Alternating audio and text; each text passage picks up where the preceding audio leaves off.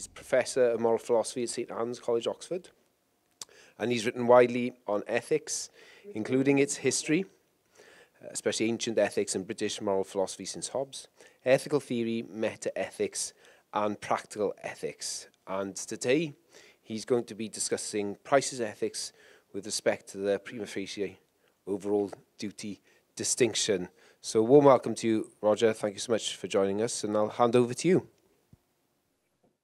Thank you very much, Hugh, and thank you to the rest of you and all of you for your patience in allowing me to take part in this important event. I'm actually in Rome at the International Society for Utilitarian Studies, and I think Price in particular would be disapproving of that, since he was one of the first people to see the problems with utilitarianism. And I might as well start by saying that I think Price's review was the best statement of non-consequentialist, non-utilitarian ethics since Aristotle. I think Book 3 of Sidgwick's Ethics, though he's criticising deontological ethics, is as good, but he learned a lot from Price, there's no doubt about that. And I do apologise for the jargon in my title. I am going to put that into ordinary language in a moment. When my wife heard what I was talking about, she said I should call the paper Price is Right. But I thought that might also be inappropriate to the seriousness of the occasion. So let's get going, if we can.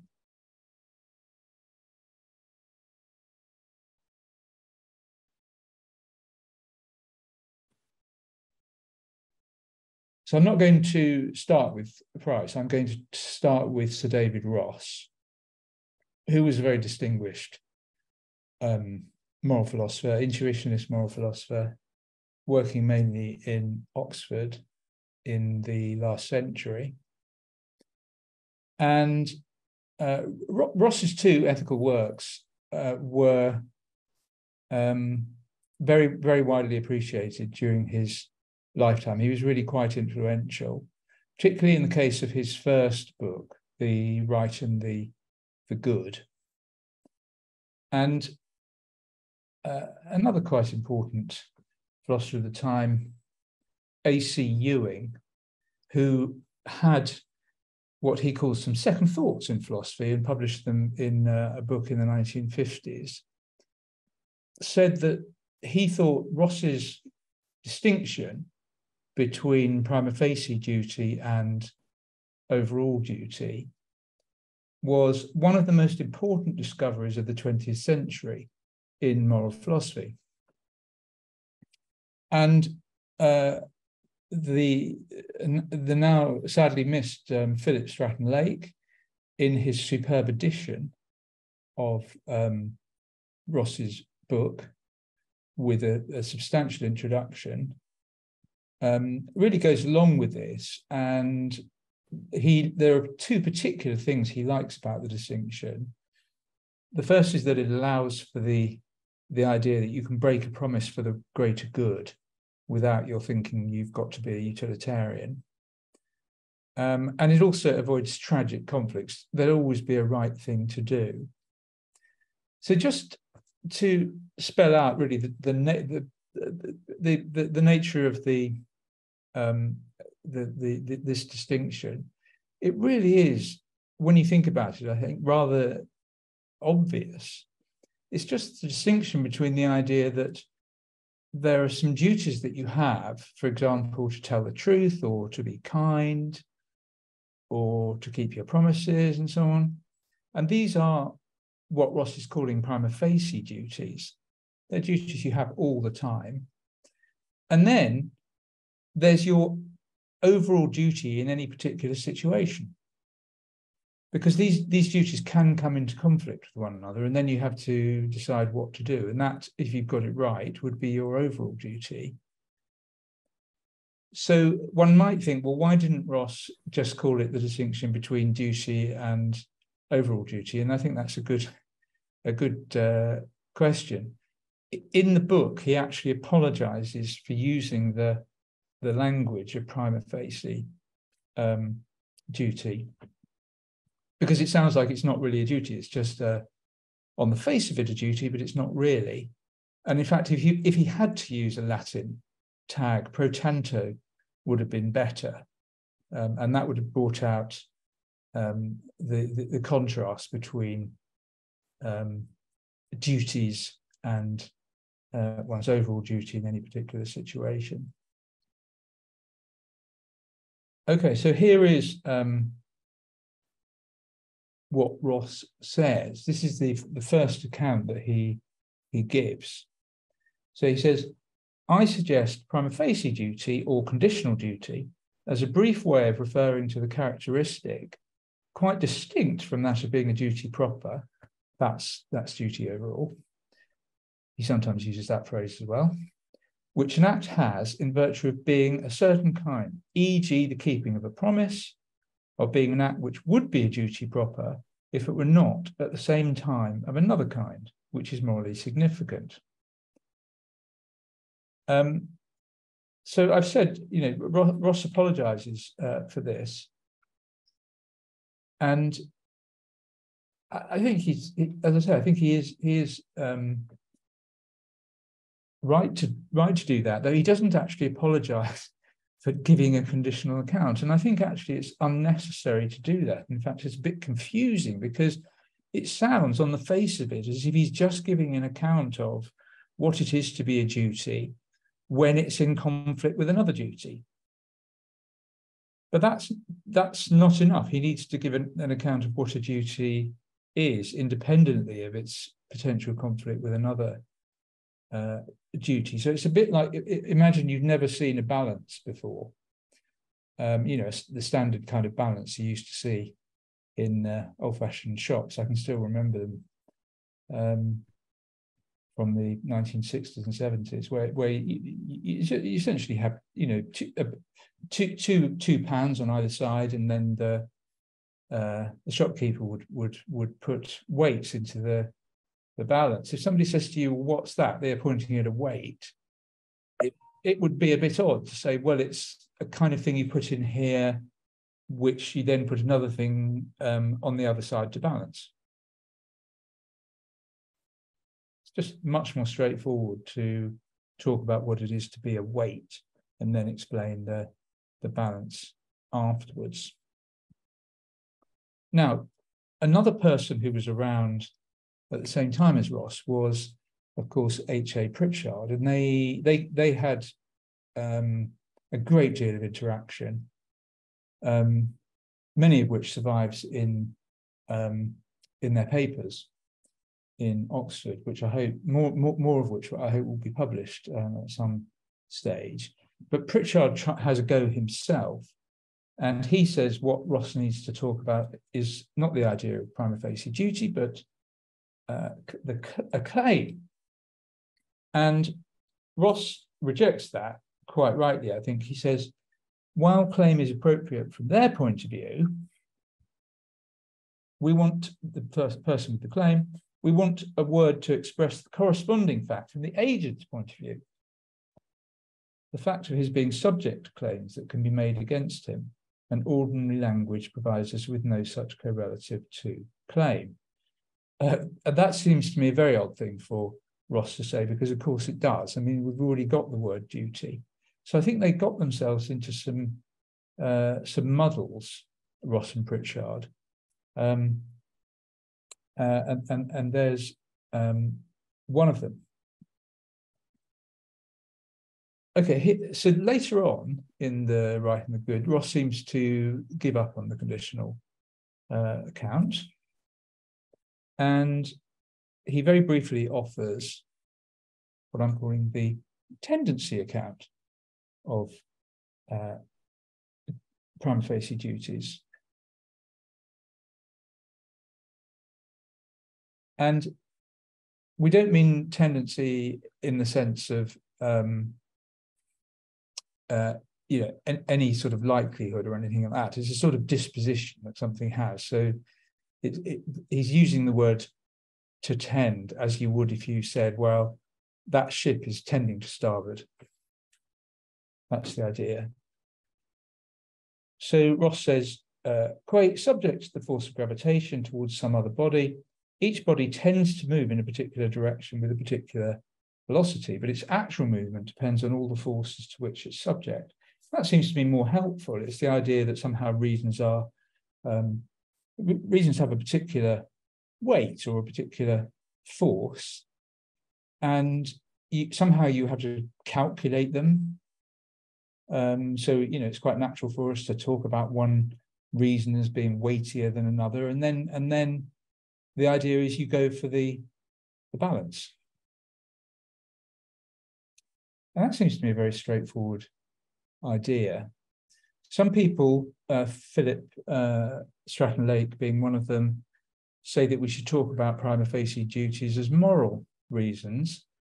Not really convinced by that, because if you believe in supererogation, the idea that you can have reasons to do things which go beyond your duty, you don't want to say that all moral reasons are equivalent to the idea of prima facie duty. So I think we could put it in terms of reasons, but not necessarily moral ones.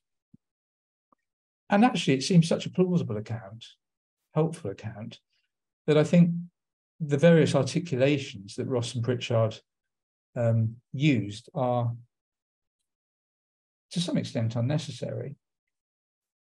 And that brings us to Price. Now, Ross had read Price, but I suspect perhaps forgot some of the things he came across there. So here are some things that Price says in the review of the principal questions in morals.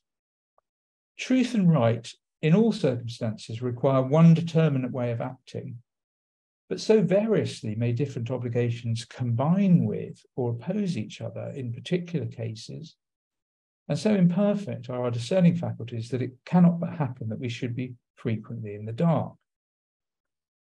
Now that seems spot on. It's often very difficult to tell what your duties are, and you do it by thinking about them and comparing them. And Price then goes on, in order to discover what's right in the case, we ought to extend our views to all the different heads of virtue,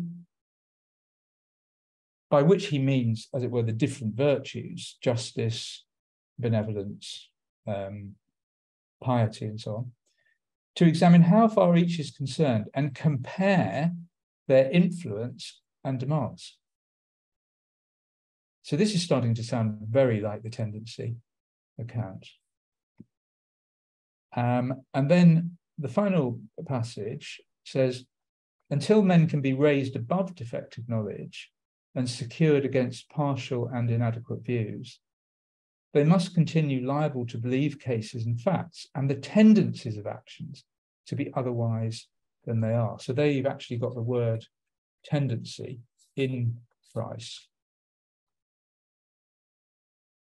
And it's probably worth mentioning that if one was to ask a sort of typical historian of philosophy what notion in ethics one associated Ross with, it's true, they'd probably say something like intuitionism. But they would also say the distinction between prima facie duty and duty overall. But it does seem to me that's pretty clearly there in Price. So he deserves recognition for that. But I also, as I've said, I also believe he deserves recognition for the acuity and insight that he shows throughout the review. Okay, well, I suppose you might think, well, you know, this distinction is so obvious that everybody must have recognised it, and we can just move on. But actually, that's not true. So I'm briefly going to show now that Aristotle didn't recognise it, and though I think his account of virtue in the Nicomachean Ethics is the best one we have, there are problems with it because of his failure to recognise the distinction. And then I'm going to give you an example in the recent philosophical literature of somebody I think in a way creating a pseudo problem, because they haven't fully recognised that straightforward distinction. So Aristotle, as I'm sure many of you know, is famous for describing virtue in terms of what he called a mean. And the essential idea is, and I think it's correct essentially, that human life consists in certain spheres, and they can be characterized in terms of certain actions or feelings. So, for example, how much money you have and what you do with it is quite important. So he has a virtue of generosity, and the virtue lies in a mean. That doesn't mean giving away a moderate amount of money. The mean is getting it right, and it's a mean between getting it wrong, so that is giving away money when you shouldn't, and on the other hand, not giving away money when you should. Okay, so you might, when you first come across the doctrine, you might think, oh, well, I can plot my character somewhere on some kind of spectrum, but from negative to positive, but you can't. You could well have both vices.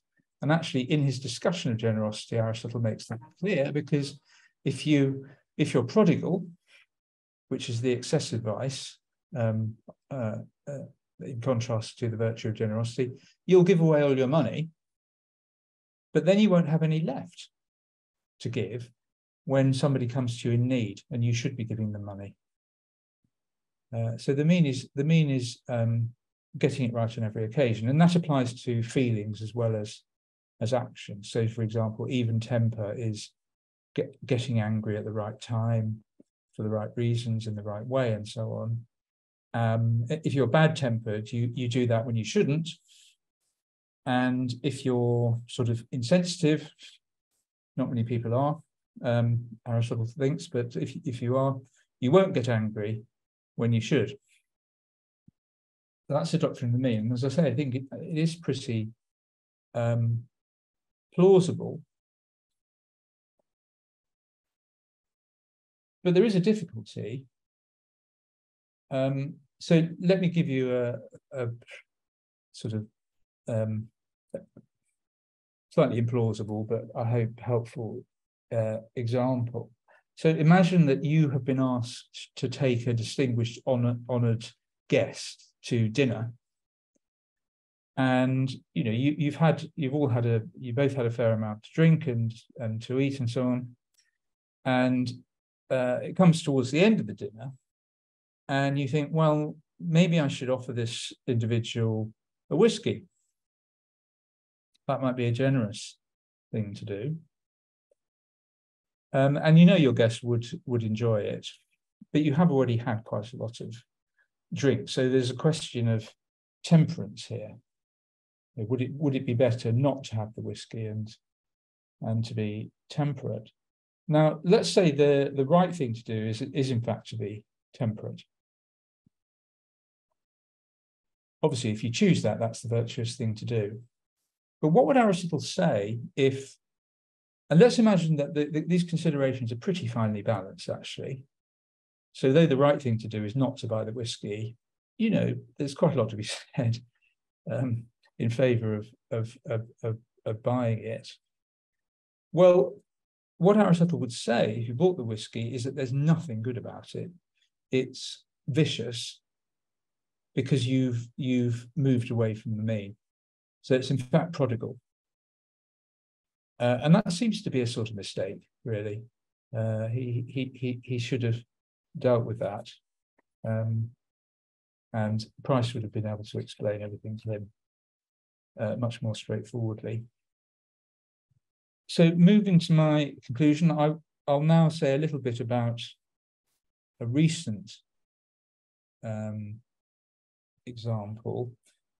So this is an article which has received a fair amount of attention in the Journal of Philosophy 2017 by an excellent young philosopher in the University of London called Joe Horton, and he calls it the all or nothing problem.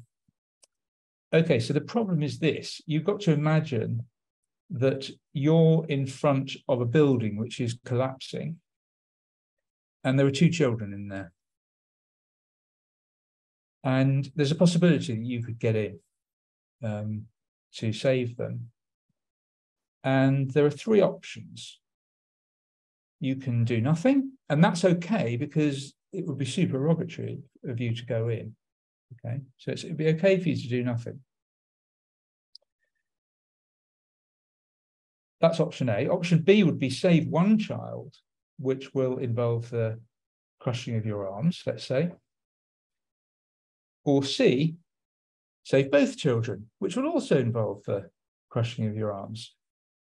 And as Horton suggests, it now seems quite plausible to believe 1 and 2 there on the slide. It's morally permissible for you not to save the children. And 2, it's morally wrong for you to save only 1 child. And that, he says, well, those premises seem to imply 3, you ought to save neither child rather than save only 1. And as Horton says, that is quite counterintuitive. I mean, if you were out there, imagine you couldn't go into the building yourself, because you haven't got the strength or whatever. If some other potential rescuer said, "What should I do?" I'm thinking of going in there to save 1 child. You'd obviously say, "Well, why don't you save both?" And for whatever reason, they say, "No, I'm going to save only 1." You wouldn't say, "Oh, in that case, well, just stay outside then." You want to encourage them to go in. So Horton's solution to that is 1 star there on the handout. He has 1 star and 3 star in place of 1 and 3. If you were not willing to save either child, it would be permissible for you not to save either. But because you're willing to save 1, you ought to save both. And that allows him to replace 3 with, because you're willing to save 1 child, you ought to save both. But if you're not going to save both, you ought to do the next best thing, which is to save 1. That is, you ought to save 1 child rather than save neither. So that sort of does avoid the problem, but it's got its own difficulties. So 1 star there involves denying 1 in cases in which you're willing to save either 1 or both children. And that's odd, because whether an action or not is supererogatory shouldn't really depend on whether you're willing to perform it, I think. 3 star is also problematic because it makes your duties depend not only on what you're willing to do, but on what you're actually going to do. And I suppose we usually think that duties aren't conditional on people's desires or intentions or their will or facts about what they're going to do or not do. They're categorical. So just recognizing crisis extinction provides a perfectly good resolution of this difficulty. And I've exaggerated the case a little bit. So I've got a new one now. So there are now 100 children in there, and they're going to die very slowly and painfully if you don't go in. And there's also a parrot. And the parrot is quite old. It's had a very nice life. It will die immediately if it's left in there, in the building. If it comes out, it might have another week or so of life, and that'll be it. So you've got the children in there, you've got the parrot. You could save both, children and parrot, or you could save the parrot, or you could save just the children. So we get 1 double star. It's morally permissible for you not to save the children and the parrot. 2 double star. It's morally wrong for you to save only the children and not the parrot. And I think, yeah, what that shows is that any reasonable view will not imply 3 double star. You ought to save neither the children nor the parrot rather than save only the children. We want, and Horton says this, we want a view which allows us to say encouraging things to the person who is thinking about going in to save the children. And if you recognize the prima facie overall distinction, you can do that, because you can say, look, overall, going in there and saving just the children would be wrong. you would have committed a wrong there. But it's a mistake to think that you should do anything possible to avoid committing a wrong. There's something to be said. There's a lot to be said for committing this wrong. And your prima facie duty of beneficence explains that. Of course, you would overall be committing a wrong, but you can be encouraged to go in rather than stay outside the house. So I hope that's demonstrated the significance of Price's view and how the history of philosophy and contemporary philosophy would have been better if people had recognised it. Thanks very much.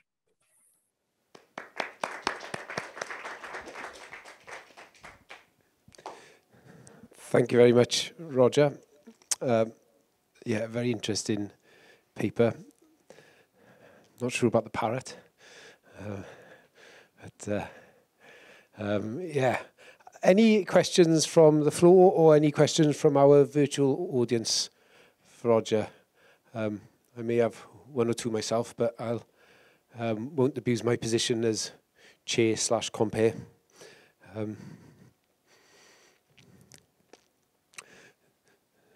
No offers at the moment, so I'll jump in, Roger. Quite a few of the conversations we've had so far have been on really the theme that you sort of gesture to at the end there, which is in a sense a forgetting, if you like, of Price, because you know, further to the philosophical puzzles that you sort of elucidated there, you know, the point of the argument in one respect is to tell us, well, you know, Price was discussing these issues in a very clear and intuitive way back in the middle of the 18th century. And so it is quite surprising when you look at later work in the 20th century and even contemporary philosophy that these puzzles appear without reference. I was wondering, as somebody who knows quite a bit more than me on the history of philosophy, do you have any views on why it would be that Price has been forgotten in that strand of academic life, if you like? Because, you know, we've discussed how it's perhaps reasonable to understand why he might have been forgotten in the context of the history of political thought, for example, let's say because, as Remy said earlier, he was the bête noire of Edmund Burke, and so, you know, his reputation suffered unduly because of that reason. And Marion was speaking earlier this morning about his positioning within the world of Wales and other reasons why he's perhaps been forgotten as a major cultural figure here. It doesn't strike me as obvious as to why that would mean that in the history of moral philosophy, he wouldn't necessarily gain that or have attained that recognition, especially because in some ways he sort of stands out. I mean, I may be overstating it a little, but if you look at the general sort of movement of moral philosophy in the 18th century and, you know, sentimentalism and empiricism, you know, Price seems quite significant because he's maybe one of the few figures who, you know, is going against the grain, at least within the British context. So I'd be really interested if you have any views or ideas about why that might be. That's a very interesting question. And I'm sure it's multifactorial. And you've mentioned some of the factors. I mean, I think one of the considerations must be that Price was so brilliant and he excelled in so many spheres that people who didn't engage with him closely might have thought he was a sort of jack of all trades and hadn't focused sufficiently on moral philosophy really to understand it. And there were also, I suppose, his religious views, which many people would have disagreed with. I think your mentioning of sentimentalism is highly relevant because, you know, sentimentalists just wouldn't have any time for Price. And, you know, I mean, I'm very sympathetic to Price's views, but it does seem to me that he brings out the problems with non-rationalist positions in ethics, especially clearly. So it may be that they just didn't want to take him on because the objections were so powerful. Also, he, at least at certain periods, would have been vying with Kant. as rationalists. And actually, it is pretty remarkable how many Kantian arguments there are in Price. And who knows how Kant came up with them.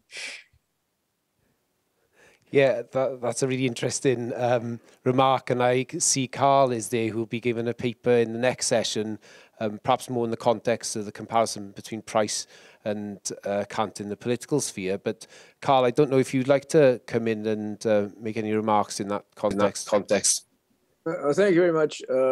I can't help but burst in, so thanks for the talk. And I know there are others that are working with Ross and also Roger's work that's related to Price. But just on the question you asked you about why not more attention to Price, I have a sad confession. I think the real problem, especially from the wonderful quotes we had today, is that Price was a very good 18th century writer. And in my chores as a co-editor of the history of Cambridge history texts, you know, we had many decisions to make and so forth. And I would have loved to have seen, you know, tons of things that we didn't ever put together. We did many volumes in that series, but one response I got pretty early on from the press was that, well, you know, 18th century writers, you know, these students, it's just too hard for students, you know, aiming for the American audience or whatever. And they're just as a general illiteracy problem. I mean, even Hume is not taught that much in American schools at the undergraduate level, because students really have trouble reading long sentences, unfortunately. So I don't think, you know, you could have a very intellectual answer about different philosophical schools and so forth, but I think we really have a problem of education, or you know, has to be solved at a lot of different levels. And it's a mea culpa. There were some other figures. I did not have a campaign for Price, but I did have a campaign for, you know, various 18th century texts that I thought were just no-brainers. Of course, everybody should have a Cambridge edition of that and so forth, but I'm sorry we didn't make it and we missed our chance. Yeah, I thank you very much, Carl. I mean, that resonates with me as well. I mean, I co-edited a history of ethics with Daniel Starr for Wiley a short while ago, and I'm pretty sure we didn't have Price either. His style as well it's very good, and in a way it's very clear, I think, in philosophy anyway, but it's rather dry. And well, to be honest, I mean, just as purely from the point of view of style, it's sort of unexciting. And I think probably Sidgwick took a lot from Price as far as style goes, and that hasn't done him any favours either. I mean, the contemporary view of Sidgwick, well, Christine Korsgaard at Harvard, I heard from a student of hers, calls him Sludgewick because, you know, she thinks he's so boring and not really worth reading, which is, I think, quite wrong. Thank you. Yeah, really interesting comments. And yeah, interesting as well when you think about his political tracts, particularly Discourse on the Love of Our Country, which is, one might say, you know, very lively prose, but obviously that maybe as well just reflects Price's talent and his ability to maybe use different registers, and is, I suppose, one of the virtues perhaps of a brilliant mind, of a polymath. Thank you so much, Roger, for your contribution. I've got one hand up there. Malcolm Lowe, I think, would like to come in and make a comment or raise a question. And if we can perhaps allow Malcolm to provide a word or two, and then we'll turn to our next speaker. Malcolm? Yes, I just wanted a clarification. It wasn't clear to me in the case of the two children. Are we saying that you have the means to save both, but you're only prepared to save one? Or are you talking about the case where you have only the means to choose to save one? Oh yes, I should have been clear about that. The idea is, yes, you can in the first case, you could save both children. You could save both. Yeah, at no extra cost to yourself. I see. And in my case, you could save the parrot. Yeah. At no extra cost to yourself. Mm-hmm. I see. Oh, thank you. That's what I wanted that's simply what I wanted to clarify. Yeah. Good. Thank you. Thank you, diolch yn fawr, Malcolm, and lovely to hear from you. It's been a while, and yeah, it's good to be able to connect up, as I said earlier, through the miracle of modern technology, and I'm sure Price would approve. So yes, if you don't mind joining me in giving Roger a round of applause and thanking him for his contribution this afternoon. Thank you so much, Roger, for joining us from Italy as well. I'm sure it's a beautiful sunny day out there, so thank you for coming in from the sunshine for a little while to speak to us. Thank you again.